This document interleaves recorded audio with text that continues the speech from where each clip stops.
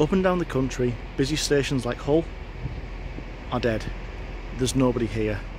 Very, very few people are coming through and very few people are getting on the trains. And as the manager here, I never thought that would be a good thing. But I am so grateful for it at this time. It means that people are following the advice, they're staying at home, they're not making unnecessary journeys, and that's such a good thing at this challenging time. What I want to ask you now is to keep that up. This weekend, the weather's going to be nice. Look at the blue sky behind me. I can understand every single one of us wanting to go outside, enjoy that, go to the places we like to go with our families. Please don't.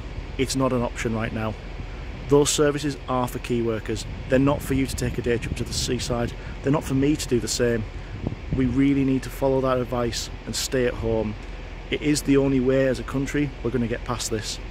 Stay at home, protect the NHS and save lives.